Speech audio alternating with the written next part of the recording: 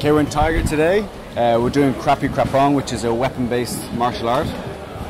We're using sticks starting off. I think you get into swords, but I don't think we're going to be using swords starting off. We're not ready with that yet. So we'll give it a shot. What are you guys hoping to get out of this today? Well, I hope I don't hit Danielle across the head, probably. I'm looking forward to like a martial art, it's an art form, so it's not necessarily physical, it's a mental thing, so you've got to just get into the flow of the movement. I've never done anything like this, so I reckon it's going to be really hard. I reckon it's going to be like dancing. Yeah, coordination, so it'll be really interesting.